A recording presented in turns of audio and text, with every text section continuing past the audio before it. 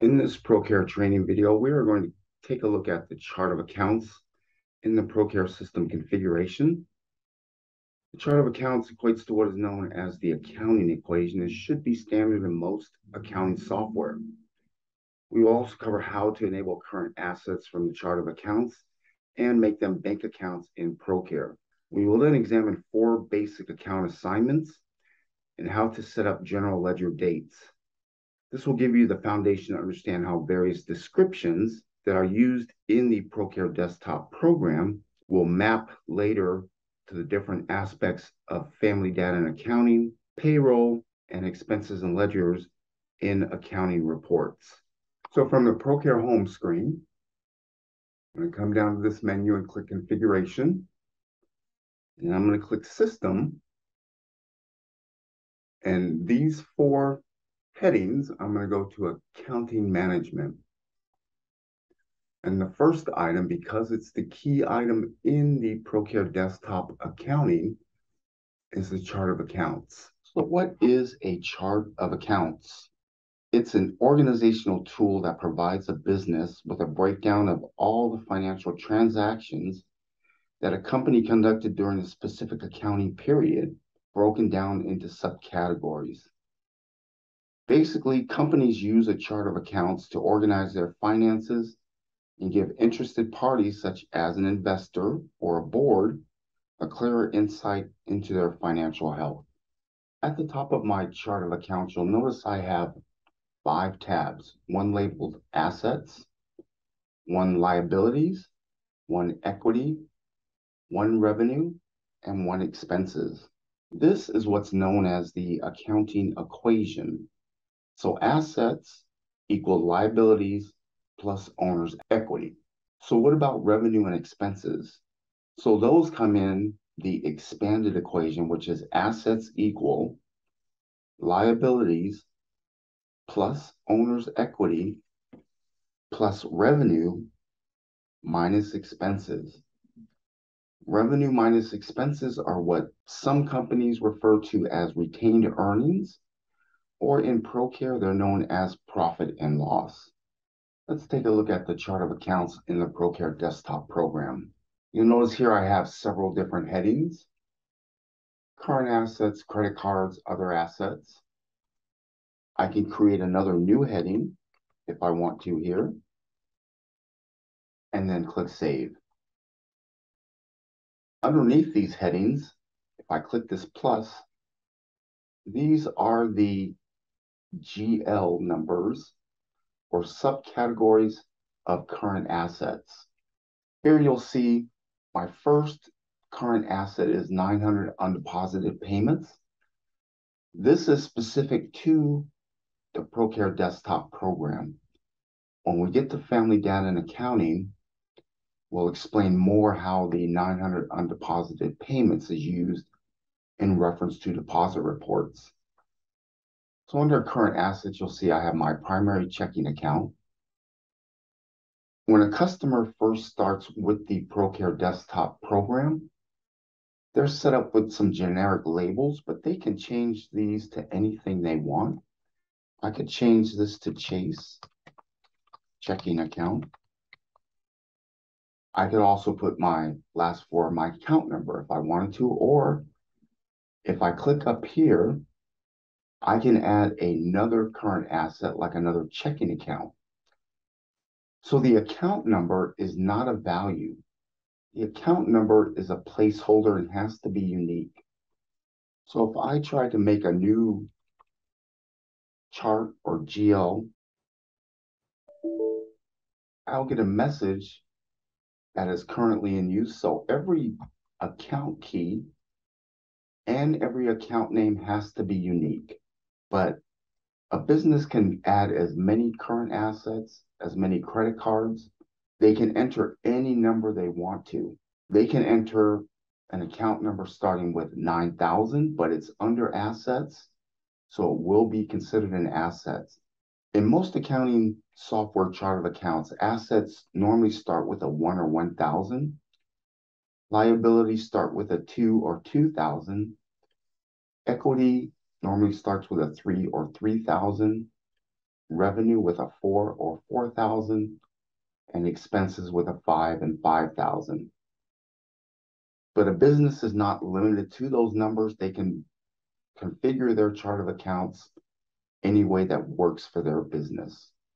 The chart of accounts will become important when we do training on other modules or parts of the Procare Desktop program, like expenses and ledgers and payroll. The one tab that most businesses will go to add more or change is revenue. So these are some basic revenue account numbers and descriptions that are entered in by default. If a customer is utilizing the expenses and ledgers and wants to generate specific financial reports, like an income statement, when we look at the Family Data tab and look at how to configure charge credit summaries, we'll see how we can increase or make more chart of account descriptions to break up our descriptions when we see them in financial reports. So in my chart of accounts, you'll notice some of these items have a lock on the right side. That's because this is a SQL database.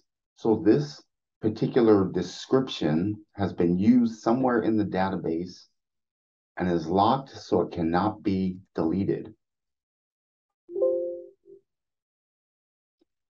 You'll notice this particular account number does not have a lock, so I could delete it if I wanted to. If I change the name of one of these descriptions, it's going to change the name for everything in the database going forward and going backwards that has 4,000 tuition on it. So if something is locked, you may want to create something new instead of modifying the name. If there's an item that's not locked, that means it's not in use, so you could just change the name to whatever you want. So if I enter a new account number and account name, by default, and in every module similar to this one in Procare Desktop, when you add something new, it drops it to the bottom of the list. But what I can do with these arrows, I can highlight and move it up, or I can move it down. Or I can highlight this and move it up and move it down. In the chart of accounts, I also have the ability to move an account number and account name to another heading or section under assets. I cannot move it to another section like liabilities because it's not a liability, it's an asset. So if I click this move, if I want to move the checking account to credit cards, other assets, I just click on it and select move. If I want to move it back, current assets, select and move. Under chart of accounts, you'll see bank accounts. Double click on bank accounts to open it up. In the Procare Desktop program, this is where you select your assets that you want to be checking accounts or bank accounts in the Procare Desktop program. If I click up here in the white box, you'll notice this is a drop-down list of my assets. And I choose, if it makes sense, which GL account or which asset I want to make a bank account. Obviously, this makes no sense, so I would either delete it or change it to something that makes more sense. So if we are using, or if you're using check numbers, I can enter the last check number that was used, or I can make this a checkbook, and that will cover more when we look at the expenses and ledger tab. And once again, I can also change the order of these items, or if it does not have a lock, meaning that it's in use in the database, I can delete it. And with most of these dialog boxes, I can generate a report. Under bank accounts, we have account assignments. Double clicking, these are 4 accounting accounts if you will, that we have mapped automatically in financial reports in the Procare Desktop software. A business does not have to use these. They can change them if they want to. They cannot rename them in here. They would have to go back to their chart of accounts. If they want to rename their accounts receivable, they would have to change it in the chart of accounts, or they can create a new one and set it up here. But you'll notice this will only let me choose ones or 1000s, which are assets. Profit and loss is also sometimes known as retained earnings. I could, if I wanted to, have any profit and loss mapped to owner's equity. I could also have it mapped to something that some businesses refer to as paid-in capital.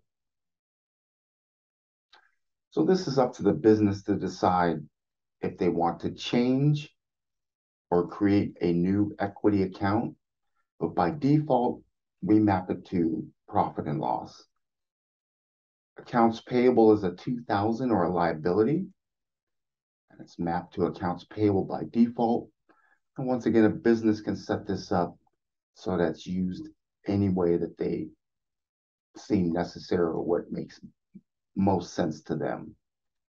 Underneath account assignments, you have your general ledger dates. I double click on it.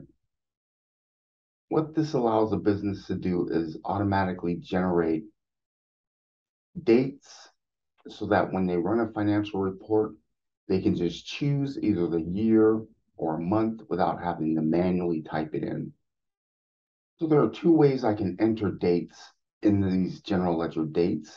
I can type up here manually, enter the name and the start and end date, but a quicker way is to click on autofill. I currently have the year 2021, so I want to enter 2022. So if I hit continue, you see it populates my dates here for 2022. And if my fiscal year ends June 30th and begins July 1st, I can change this to whatever my fiscal year is for my business. And just with every other dialog box in Procare Desktop, I can change the order of certain items if I wish to, or I can delete them. If I click Save and Exit, now I have 2022 when I run my financial reports. So you notice under the heading Accounting Management, when I open it up, it has some subheadings: Family Accounting, Employee Data, Payroll, Expenses, and Ledgers. In other training videos, we'll cover how the chart of accounts is mapped to descriptions or items that are created in different configurations in each one of these modules. So throughout these training videos, we'll be referring back to the chart of accounts and how you can map different descriptions in Procare Desktop. So when you generate a financial report to give to an accountant, or if you want to import it into another accounting package, you can set them up so they're more specific or they make more sense.